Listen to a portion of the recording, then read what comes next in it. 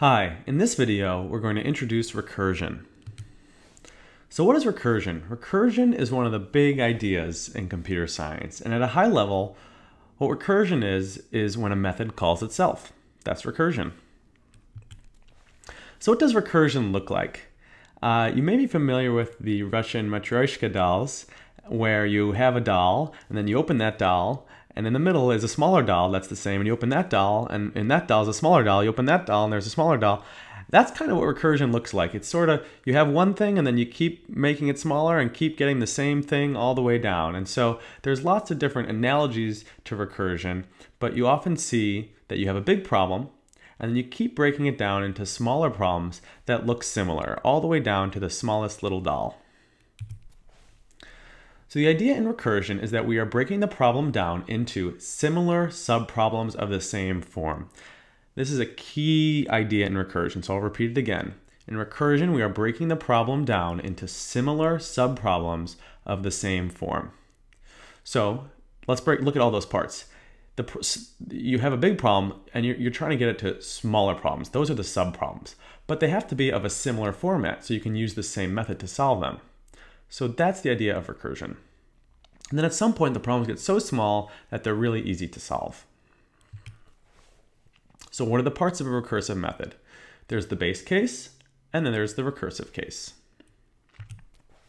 The base case is the simplest form of the recursive problem. This is the condition that causes the method to end. And if we don't have a base case, the recursion would just go on forever. The recursive case is the steps that an algorithm takes to make the problem one step smaller and move towards the base case. And if the recursive case doesn't make the problem smaller or simpler, the recursion would just go on forever. So you need both parts whenever you're doing recursion, the recursive case and the base case. So let's start with factorial and look at the iterative solution. So we start with result equals 1, and then for I is 1 up to and including n, we multiply by I. So that's how you get factorial of n. Factorial of 3 is 3 times 2 times 1. That's factorial. But there's also a recursive version of factorial. So the question is, how could you define factorial in terms of itself? So what does n factorial look like? Well, the answer to n factorial is 1 if n is equal to 0. And if n is not 0, well, what that really is it's n times n minus 1 factorial. So you can see that we have a definition of factorial that includes another call to factorial. So writing that in another way, that means factorial of 0 is equal to 1, and factorial of n equals n times factorial of n minus 1. You can already see the recursion there because a method is including a call to itself. So let's dive into the parts. First, the base case. So here are the two parts we had. Which of these is the base case? Well, the base case is factorial of 0 equals 1. This is the simplest form of the problem, and we already have the answer, right? We already have the answer, so other things can build on top of this. So which of these is the recursive case? The recursive case is factorial of n equals n times factorial of n minus 1. So this helps define the larger problem in terms of the smaller subproblem. So what does recursive factorial look like? Well, this is what it looks like. We start with the base case. If n is equal to 0, then we return 1. Otherwise, we return n times factorial of n minus 1. And that's it. It just works. And it's a little bit confusing, but we'll talk a little bit more about how you can think about it. So there's this idea called the recursive leap of faith. And recursion problems can be hard to think through, especially if you start to trace complicated problems. And there's an idea called the recursive leap of faith, which means the best way to think about recursion is just to assume that it works. And if the recursion works, if the smaller subproblem gets solved, then you just need to think about that small step to get from the current problem to the small subproblem. So it's a similar argument to mathematical induction, but if you can understand the recursive leap of faith, then what you really do is you can say, does my base case work? And does my recursive case work? And then you don't have to think about tracing it all the way down. Sometimes that's helpful to do to understand the problems, especially with simpler methods. But as you go on, this will let you tackle more complicated recursive problems. Okay, so now let's look at the Fibonacci sequence. So the Fibonacci sequence is where you add up the two previous numbers to get the next number. So the sequence looks like 1, 1, 2, 3, 5, 8, 13, 21, etc. So you can see fib of 0 equals 1, fib of 1 equals 1, and fib of n equals fib of n minus 1 plus fib of n minus 2. You can see Fibonacci is defined in terms of itself. Fibonacci of a number is the sum of the two previous numbers. So you can see how we might write this recursively. What's the base case?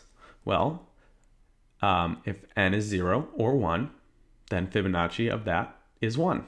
So there you go. You can see we have the code for that as well. And here's the recursive case, which says that Fibonacci of n is Fibonacci of n minus 1 plus Fibonacci of n minus 2. And there's the code. It looks very similar. So here's putting them together. What does that method look like? There you go. You can see private int Fibonacci int x. If x is 0 or x is 1, return 1. Otherwise, return Fibonacci of x minus 1 plus Fibonacci of x minus 2. So you can try this at home. If you go to Google and search recursion, what do you find? So you'll find something fun. You can try that later. And now we're going to go into the editor and write some of these problems. Okay, so first we're going to write our factorial method recursively. So we'll say private int factorial int x. Okay, so what's our base case? Our base case is if x is equal to 0, then we return 1.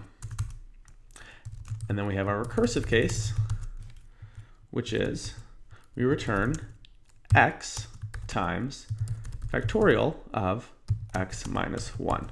So why is this working? We have a base case, and then here we're making the problem one step smaller. If we assume that we have the answer of factorial of x minus 1, all we need to do to get factorial of x is just multiply by x. Now we can test this out in our run method. So we'll say for int I equals 0, I is less than 8, I plus plus, and we'll print out factorial of I. So there you go. Now we also have a unit test program that we've created, and you can see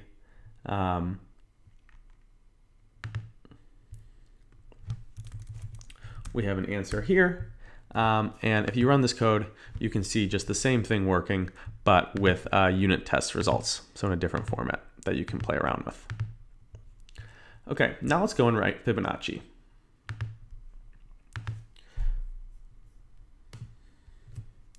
So we'll start by saying private int Fibonacci of int x. So we say if x equals 0 or x equals 1, return 1. So that is our base case.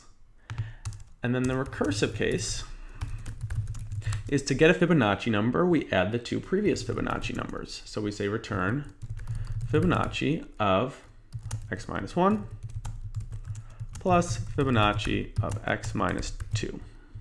So let's try printing out the first 10 Fibonacci numbers.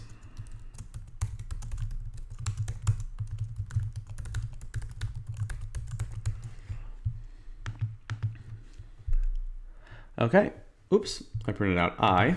Should have printed out Fibonacci of I. Great, so there you can see it. We have our Fibonacci sequence using our recursive method.